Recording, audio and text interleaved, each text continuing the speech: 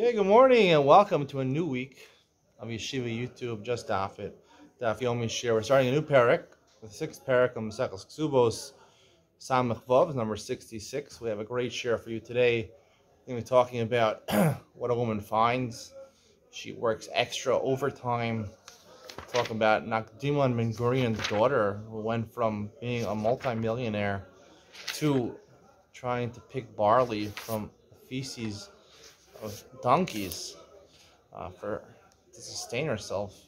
Crazy story. Let's get into it. On the bottom of Samachem Beis, the Mishnah, the new parak. What a woman finds. We'll discuss this more in the Gemara, exactly what this means, what she finds. Does it mean she goes down the street, she finds a $5 bill? That's one of the meanings. There's other meanings also. What she earns, her wages that she earns, she has a job, they belong to her husband, according to the Tanakhama. What she has properties, she has real estate she brought into the marriage. So the husband doesn't take full ownership over this real estate that she brought in, unless she gives it to him. So he gets the dividends or the actual fruits if it's a real field. He gets to eat those things. He doesn't have to repay that. Let's say she's embarrassed by somebody else, or she's devalued by somebody else. Someone did something to her, they maimed her, they raped her, things like that. Who does that belong to? Shalah, according to the Tanakhama, it belongs entirely to her. Rabbi Yehuda ben Meseira Omer, Bisman shebeseser la shnei chalakim v'lo echad. He says it depends. If the person caused her a blemish on her body that's normally covered by clothing, so she gets 2/3 of the payment, and the husband gets 1/3. Bisman shebegoloi, when the maiming is on the outside, he gets 2/3 and she gets 1/3. What belongs to him is either 1/3 or 2/3, according to Yehuda ben Seira. You give that immediately to the husband. She doesn't own it entirely. It's like real estate that she owns. The money goes to purchase real estate, to purchase land, and he gets the dividends. He gets the payrolls while they're still married. The Gemara says, "My kamash malan." What's the chiddush of our Mishnah? Tanina, we have a Mishnah on Daf Mem Vav. We had this in the last. The father is entitled in his daughter's kiddushin, whether it's through money or a star or a document or a bia, through intercourse. Zakai Mtziasa, meaning he's in charge of giving her over for kiddushin in any of those three ways.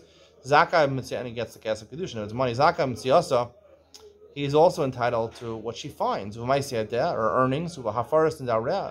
If she makes a vow, he can annul her vow. If she's divorced as a nara or a katana, so the father, he accepts the get on behalf of his daughter. However, any property that was given as an investment by relatives or someone else to the daughter, he does not eat those fruits, and it belongs entirely to his daughter. Nises, if she gets married to a husband, yes, the husband gets all those things, the aforementioned things. The husband gets one extra thing, is that any real estate, any land that belonged to her, he gets to eat the payros the duration of their marriage. Boshto Pagama, if she's embarrassed, or so the Gemara said, answers Boshto Pagama, it's Srichalai, plugs to the Yehuda of Meseira Rabbanan. The Chiddush, our Mishnah, you're right, basically redundant. However, there is a Chiddush because we talked about something we hadn't talked about before, the Boshto Pagam. Who does that belong to in the marriage? So, and that's a machlokas. Yehuda of Meseira and the Rabbanan. Rabbanan hold it entirely belongs to him, and according to Meseira, they split it. Tani Tanaka made the Rava, a Tana, an author of a Mishnah, a Brisa, taught the following Brisa in front of Rava. And he has a Isha La'atzma. The Brisa says what the wife finds belongs to her. He says it belongs to her husband, like our Mishnah. Amrle Hashda. So when Rava heard this, he said, Hashda Mahadafa, top of Samapov and Aleph. Sounds pretty loud in here. People are screaming at the base medrash. Hashda Mahadafa. Now the Hadafa, the Maisei Adahi. We're going to learn that about Hadafa. We've talked about it before. If she earns more than she's supposed to earn, right? The Mishnah listed on the last parak how much she's supposed to earn, depending on where she lives.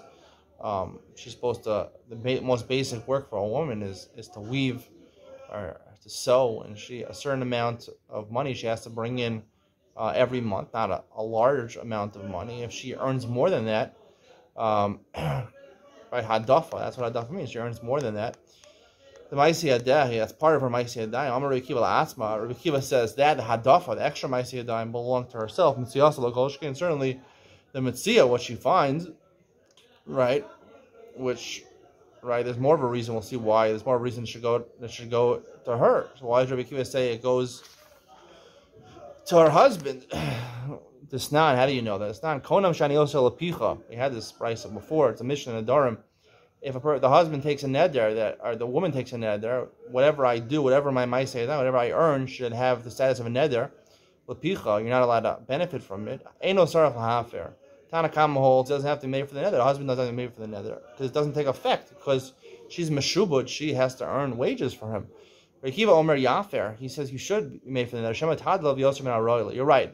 What the basic amount that she has to earn belongs to the husband, and the neder won't take effect on that. However, if she earns more than she's supposed to earn, then it will take effect on that.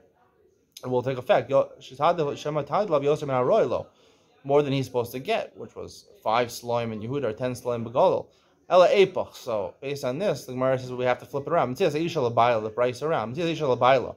Tanakam holds Mitzvah isha goes to her husband. Rakiva omer la'atzma. Rakiva, in line with the judgment before, that hadafa, even Ma'aseh Adayim, go to her. So too, the Mitzvah, what she finds, belongs to herself. Aha, Kiasa Ravin. Ravin came, Amar Rabbi Yochanan, Ba'adafa Shalai De'etcha, Kli Amalo Pligi, the Baal Heavy. Ravin said in the name of Rabbi Yochanan, there's 2 types of Hadafa. Hold on a second. I was going to see if I can make it a little lower. Close the window over here.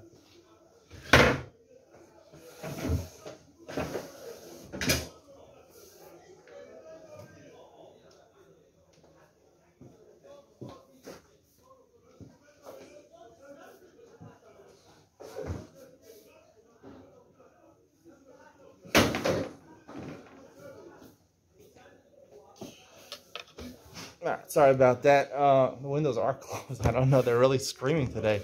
Must be a fierce day in the base medrash. All right. So back to the Gemara. The Gemara says, everyone agrees by hadafa. She earns extra money. That's easy for her to earn extra money. We'll soon talk about what this means. Everyone agrees that belongs to the husband because that's included in her Ma'aseh Adayim. We're talking about where she works overtime. She earns extra money through exertion, through extra work she puts in. Tanakama holds it belongs to her husband. Rabbi Akiva Sarah La'atzma, she gets to keep it.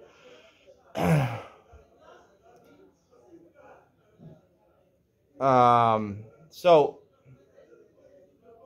he says, Rabbi Yochanan said, when it comes to things. Well, just to explain what this means, meaning a normal woman only has to weave and make a certain amount of money. If she has a high-paying job, she's an accountant, she's got a CPA, she's a lawyer, that's considered to be a hadafa. That's extra money that she earns because she's working the same hours as weaving or sewing. She just is a more professional job, so she earns more money. So that everyone agrees that's like belongs to the husband. That's her earnings. Just like he'd earn the money that she for her weaving, so too she'd earn the money. He'd earn the money for being a lawyer. Whatever she gets per hour. Gets pretty lucrative for a lawyer, especially a woman lawyer. They can be very smart if they're a lawyer. So so everyone agrees. So the machlokes is between Rekiva and Tanakama is extra work that she has to do overtime, right? She takes on a second job. She works overtime, right? That's exertion for her, right? Tanakama holds belongs to the husband. So that's the machlokas. Amar Papa Mitziasa Kadafa Shayed Chagdami. Plukta the Rabbi Akiva Rabbanan. The Gemara in the Havamina thought that Mitziasa, what she finds, is like it's like Hadafa Shaloi De'etchak, extra money that she earns. Right, that you don't have to put the extra hour. You go walk down the street, you find a $5 bill. That's like a lawyer earning extra money for the same amount of time she puts in as someone who's sewing or weaving. However, the Gemara's maskana is no, that Mitziasa, the Mitzia we're talking about over here in our Mishnah, the Machlokas in Rakiva and the Rabbah and Tanakama is talking about a different type of Mitzia. I'm going to explain this more in Iyot Ben Sion. A different type of Mitzia, which is considered like Aliyah Etchak. It's like she's putting in extra hours. There's an opinion that actually Rakiva holds it belongs to herself. By Rav Papa. Rav Papa asked the following question. She multitasks. She does 2 jobs. She does it simultaneously. Mao. right? Is that like hadaf al yadchak? Is that part of the machlokes or kibbutz rabbanan? By Ravina says, assuming right, 2 tasks is not considered extra. Shlosha adal b'asachas ma'od. Is she entitled if she works 3 or 4 different things simultaneously? She really knows how to multitask. So maybe she should get it in that case also. Ma'u teku. The Gemara says we're not sure what the halacha of that is. We'll discuss more of this Gemara. The 2 different types of mitzvah, 2 different types of finding. It doesn't just mean, obviously it has to mean finding money in the street is not really a lot of work, not a lot of exertion. And what is the Gemara talking about? Mitzvah is like hadaf al yedei etchak. It's like earning money through extra money through exertion, finding something in the street. There's a different type of mitzvah the Gemara is alluding to. We'll talk more about that. It means in Iyot Ben Sion. Bosha Pagama. Her Bosha and Pagam belong to, according to the Rabbana, belongs to her. According to Rehum Seri, split. Maskil v'Rava b'Rav Chana. Rav Chana says, El Ma'ata b'Yeshu Sasa b'Yeshu Sasa Shachavera Achnami de'Boy L'Meitan Boshas. According to this, right, you embarrass a man's wife. So, according to Rehum Seri, he gets part of it. So, if you embarrass someone's horse, he also gets part of it. I mean, it's like embarrass someone's wife. You're not embarrassed by it. It's your wife. If anyone, you should pay to her like Hanakama. Why are you paying to him? So the Gemara says, the Gemara asks on this question, Vasus bar Boshas? There's no Boshas by Asus. It's a bad question. Horses don't get embarrassed. Ela Raku with big Doshachaverach, and I'm going to buy a Boshas, right? If you spit on someone's clothing, it didn't get on his actual skin. You have to give boshas to him, like his wife is like his skin, his shirt. Maybe, yeah, you do. The Mishnah says in Baba Kama, if you spat at him and it went on his body, on his skin, you unraveled the woman's hair, or he took off someone's jacket or his shirt. You embarrassed him. You have to give 400 zuz, 400 of that country's denomination. Papa, lo shana elabo. We only talked about bo, big do pater. If he spat and it landed on his clothing, you're pater. So the Gemara answers, big do lazy lusa. If spit arrives on it, it touches his clothing, he's not embarrassed. Ishto is lazy lusa. Ever if you hurt or embarrass his wife, so then you will feel, the husband will feel embarrassed also. Amalei Ravina, Ravashi, Elamata, Bish Ani Ben Tovim, the Isla Lusa, the Chol Ben Mishpach, and Amid Meitan Bosha. Let's say you have a rich family, and one of them, wasn't so lucky, and he lost his big fortune that he was granted inheritance, and you embarrassed him, so you have to pay him a nice sum because he's part of a bigger family. It's a famous family. Chol B'nei Mishpacha, you have to give boshas on account of one person to the rest of the family, right? He's not someone, he's a poor person, he wouldn't be embarrassed that his family's embarrassed. The Gemara assumes obviously you wouldn't have to give boshas in that case.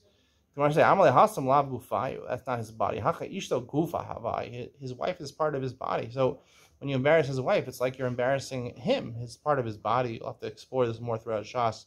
The woman is part of his body, and therefore it's like you embarrass him. Therefore he would get entitled, according to Reuven Seira, a certain part of the boshas. Masisin, Haposik Mos Lechasno. Right? You get married here in Israel. You want to impress the chassan. You want to have the chassan agree to marry your daughter. So you promise a certain amount of money to as a part of a dowry to the chassan from Panovich. Tifra. Umeis. And before they got married, the chassan died. Now, normally when a husband dies, after the Erusin, she's omed le'ibam, right, to the husband's brother, because they didn't have any children. So the father-in-law can say to this chassan that I really wanted, so he was entitled to the dowry, but I don't have to give the yavam a dowry. You can say that. Pascal hachnas lo elef dinar. If the father-in-law promised to give elef dinar, $1,000, let's say, who posted connected chamesh shreimana, he has to write in the Kesubos that if they get divorced, or he dies, he has to pay her back, right? This is called nitzches on barzel. Nitzches on barzel is basically investments. Part of the dowry is just money given to him, and there's a part of the dowry called nitzches on barzel, meaning basically, I'm giving this money to use, and to have money to make profits off of, or either to use, to enjoy during the marriage, or to make profits. So after the marriage dissolves, husband dies or he divorces her, so then he has to return it to her. So if the father promises, I'll give you $1,000 to invest, So he has to write in the Kesuba, if I divorce her or I die first, then she gets 1,500. He gets an additional 50%. However, if the Nichlas on Barzal is actual, articles of clothing or things that, not money, they're property, movable objects that have value, so he only has to promise to give back 4/5 of that because they generally decrease in value. They're meant to be used, and they decrease in value by being used. However, if he gives him clothing, or he gives him linens, or he gives him anything to use, and it was evaluated as a mana, as $100, right? V'shavim mana. Now, before we were talking about where its value was, the retail price was $1,000, so we only have to promise $800. Here we're talking about the wholesale price. Maybe the wholesale price is 4/5 cheaper. So if the wholesale price is a mana, so then you have to give him, you're selling it, giving it at the wholesale price, then you have to write back a mana because that's really what it's worth, a wholesale price. Elo ella mana, shumba mana, hitno senes shloshim ve'echad sela v'dinar. Right? If he accepts, right, on himself, he writes first. Depends who writes, the same idea, right? He writes in the Kesuba, right, I'm accepting a mana. So she, of money to pay back to him, back to her, so she has to give him 125, right? Because that's, shloshim ve'echad sela. She has to give him back 125 coins, v'dinar, sorry, 120, it would be 124 plus 1 dinar. 125. Right? So because he is talking about the retail price, so he accepts to pay back for these movable objects, 4/5. So she has to give him 5/4, right? And Arameos, he writes 400, he has to give him 500, right? Basically, the law is that whatever the chassan agrees to give back is 4/5 of whatever he got on the retail price, but it's worth less. When our Mishnah taught that the husband only has to repay, the father-in-law only has to fulfill his promise of the dowry to the chassan, and not to his brother. Of course, you don't have to say when the Rishon Talmud Chacham, when the first brother, the chassan Talmud Chacham, Sheni Am Haaretz, and his brother's Am Haaretz. I feel Rishon Am Haaretz. The Rishon Am Haaretz, Sheni Talmud Chacham. The second one's from Tifrach. To your brother, I liked your brother. He had charm. He was a good-looking guy. He had potential in real estate. He could have made it big in the real estate market. Your brother? No. He's in Chevron. He's not making too much money. He's going to be staying the rest of his life. I don't want to give him a big dowry. He's not going to turn my money into anything. Pascal Hachnas Lo, he's going to go to the Gemach. He's going to ask me for more money. Pascal Hachnas Lo Elef Dinar. So the Gemara says, Hainu Reisha. Right? It kept on saying the same thing, right? Right? It said that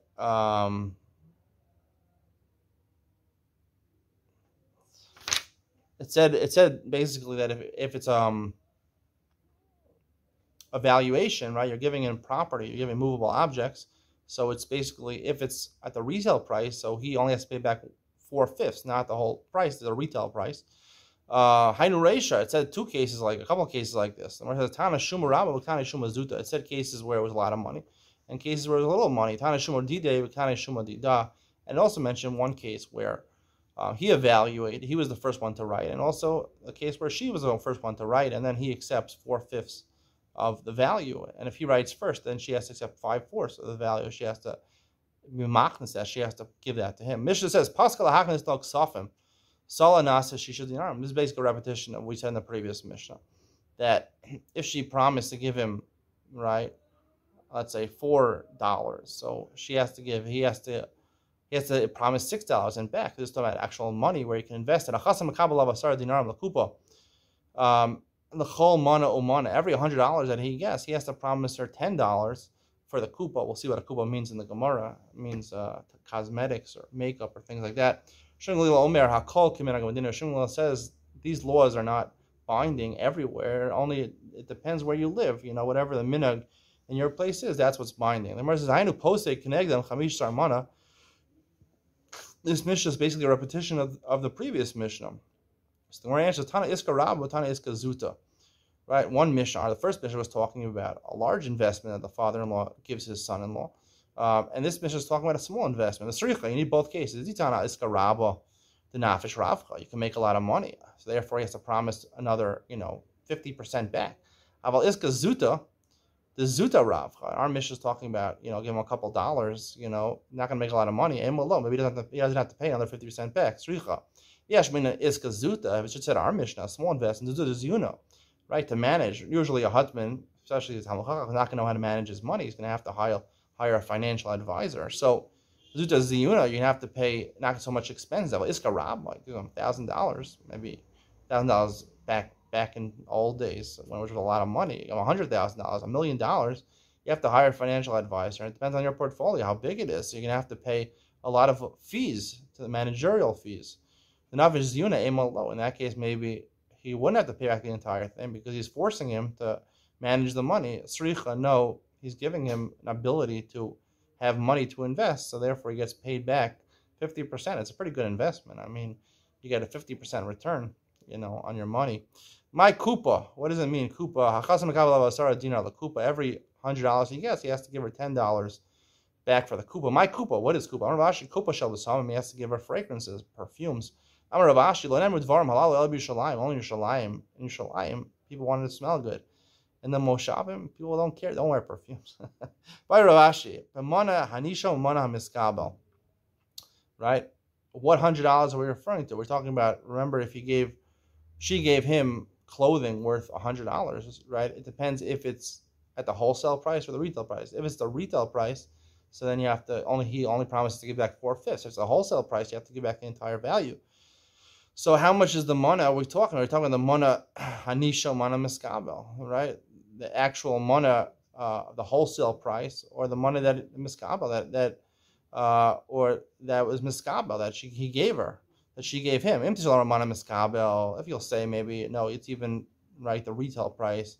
Yom Rishon call Yom Bayom, right? So obviously she gets a lot even for $100,000 investment. She'll get $100 back, even though it's only worth 4/5. Yom Rishon call Yom Bayom. He has to give her the first day of their marriage, or every day. Until them call Yom Bayom. Shabbos Rishon call Shabbos Shabbos. Maybe it's only the first week of their marriage. Shabbos brachos, or maybe every week. Until them call Shabbos Shabbos. Chodesh Rishon call Chodesh Chodesh. Maybe it's only the first month, every day of the first month, or maybe it means every month of the first year. Until them call Chodesh Chodesh Shana Rishon. Maybe only Shana Rishon he gives her b'samim.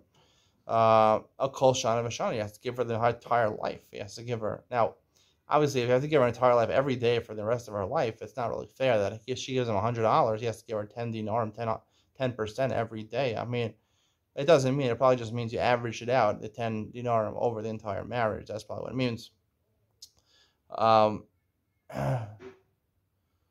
Teku. We're unsure about this. We're going to find out that the daughter of Nakdim ben Gorin was a very wealthy person. They gave her, when she asked, right, they said how much perfume should she get. It wasn't clear from the Kesubos how much she should get. They gave her 400 gold coins worth of besamim at one time. Lakupa chashal besamim, right? It was obviously a discussion how much he gave her. He promised her, she promised him in the Kesubos how much clothing or linens or movable objects that he promised her. And they gave her, for one day, they gave her 400 gold coins worth of cosmetics and perfumes. Amar lahem, kach tivsu l'bnei. Apparently she was angry about it. This wasn't enough. Your daughter should get just the same amount. I don't know, amen. There's a rabbi that said, yeah, right, it's amen. And the Halavai, they should get so much money for their cosmetics. Our daughters are poor. Even if 1 dinar for a day would be a lot of money. He was riding on the donkey. He was leaving Yerushalayim. His students were following after him.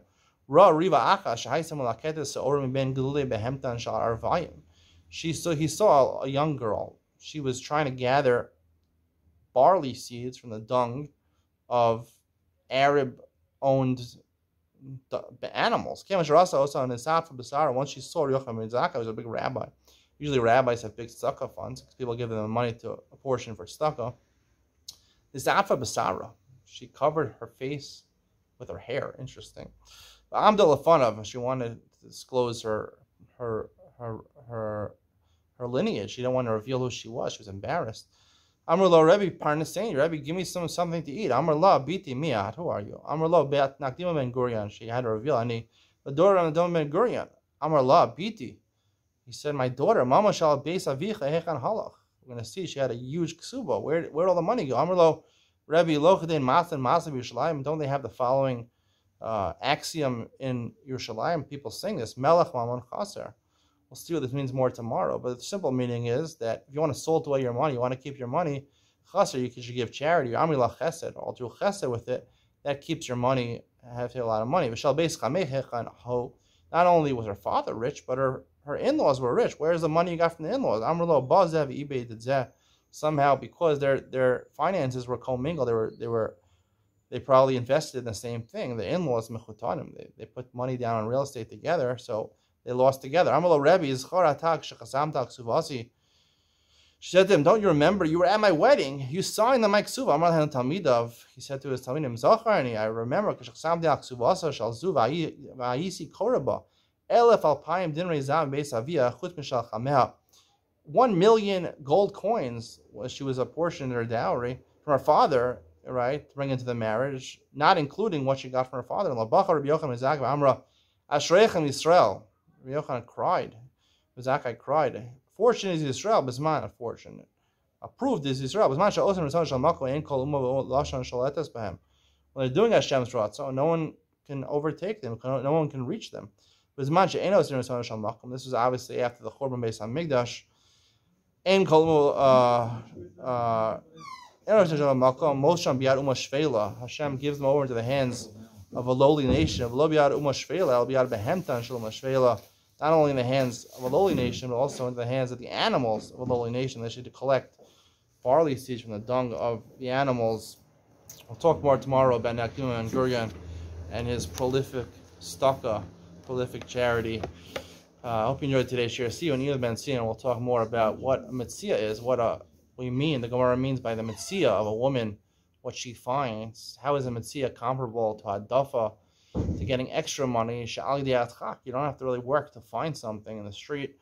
See you in either Ben and as part of the greater Yeshiva YouTube coming up next.